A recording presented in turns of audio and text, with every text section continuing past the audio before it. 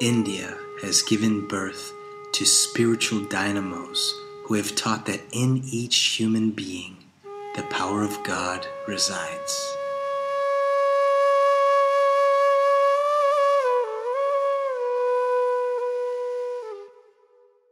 This rich spiritual heritage can easily be traced back through its countless volumes of transcendental scriptures and tales of saints and sages.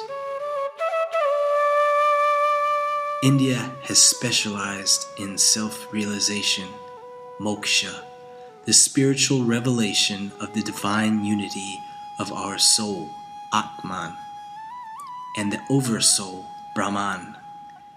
This unity, this oneness, is defined as yoga. Yoga means really union. Now supposing there is sand and there is chalk. Sand and chalk mixed together, it is a yoga. But all these yogas are temporary.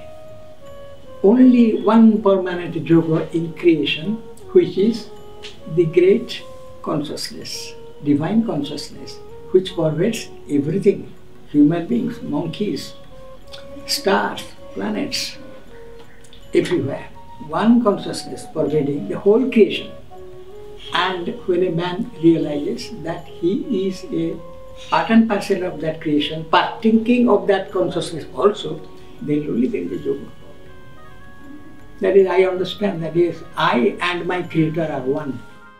Yoga means yoga chitta vritti nirodha. We have to control our mind and meditate.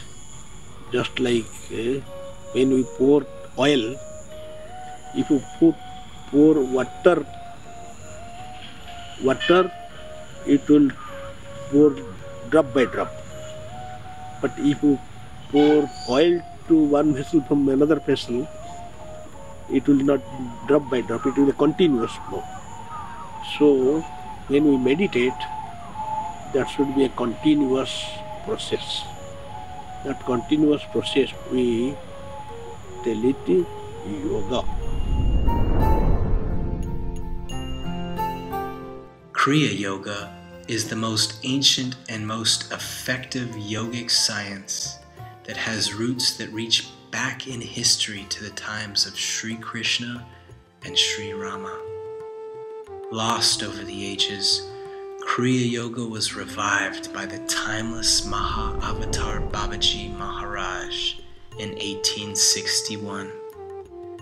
With this auspicious meeting of the renowned householder saint Shri Lahiri Mahasaya, who became the spiritual fountainhead of Kriya Yoga. Lahiri Mahasaya had several renowned disciples who were authorized to teach Kriya Yoga. Swami Shriyukteshwarji and Sri Sanyal Mahasaya both taught Kriya Yoga and both established ashrams in Puri, just a few hundred meters from each other.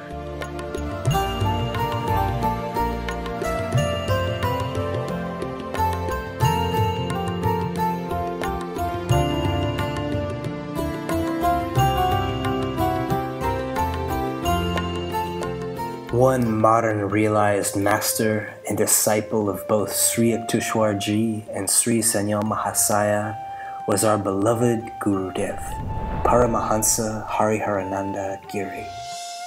In order to learn more about this great master, we have gone on a journey into the heart of India and back in time to listen to the stories of some long-time disciples in the hopes of discovering some mystical gems about the life of this great immortal yogi.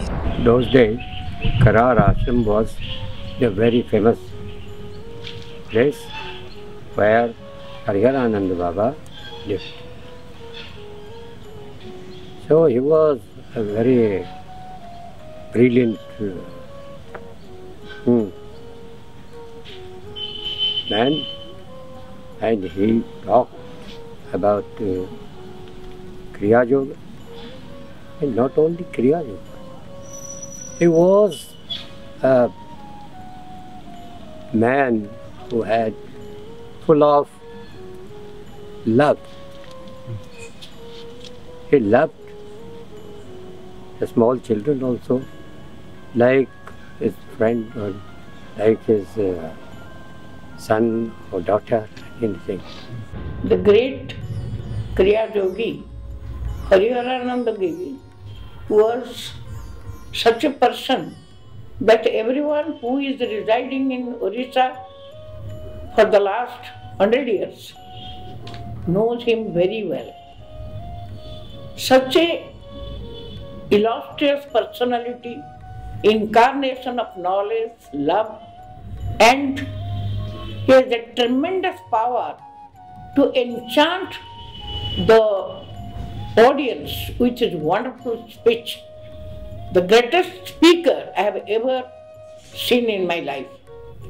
For that reason, my father, Dr. Radhanath Rath, who was the editor of Samaj, the president of Lok Sevak Mandal and the minister of Orissa government, always used to pay respect to that great saint, the direct disciple of Paramahamsa Yoganandaji's direct disciple. And they used to visit all these eminent personalities. They have very good relationship with my family, that means with my father. I, from my early childhood, I happen to be in close contact with this eminent and dedicated spiritual souls from my early life due to the blessing of Almighty. I was summoned up to his room and there was nobody else, just he and me. He said, Anil Baba, sit down. Sit down. Meditate. You understand Kriya, so you would understand. We first go through every chakra, first day. So I was trying to go through the chakras and I was at Swadhisthana or Manipur. And I was there for a little longer time.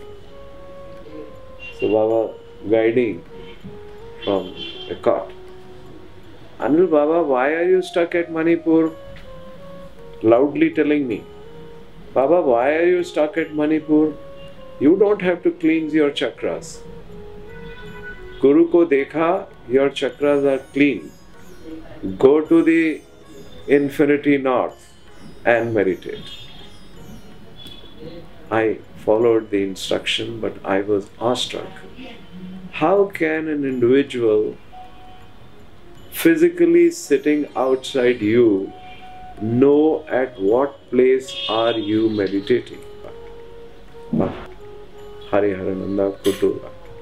He could tell me that why are you stuck at Manipur and ask me to move up to infinity north with him. That was his way of making the kids understand that he was far beyond anything that you can describe. These are Gurus beyond descriptions. In many occasions, they ask, what is Kriya Yoga? Why should follow a master? Whether the master or the Guru is capable of doing everything or not. Some questions people ask me, and regarding Kriya Yoga also they ask. And I have told that this is a simple technique in which you can control your senses, that's all. Once you have controlled your senses, then you become equal with God. Then he told that, then what is the difference between Gurudev and yourself? Then I simply answered them that we people are slave of our senses. He is the master of senses. Suppose he is standing and he will go to bow down at his feet, then he will immediately ask, are you God conscious? And whenever anybody will come rushing to touch his feet, then he will watch it whether you are God conscious or not, whether you are conscious of your breath or not. Then immediately he will intimate you that are you God conscious? Then he said, Kriya Yoga, is a practice. It is not a theory. Always in all your activities, you must perceive the presence of God and practice it. Then you will develop. Always tells an ounce of practice is better than tons of theories. I have always remembered his word. Even if you practice 1 hour in a day, that will be sufficient than reading 10 books. So, the people progresses in Kriya Yoga. I have seen so many disciples who are now somebody in Kriya Yoga. They have practiced a lot. So, practice makes a man perfect in Kriya Yoga.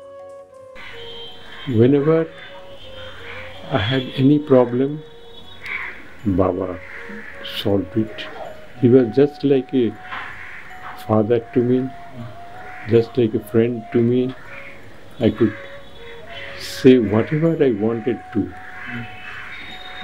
ask him.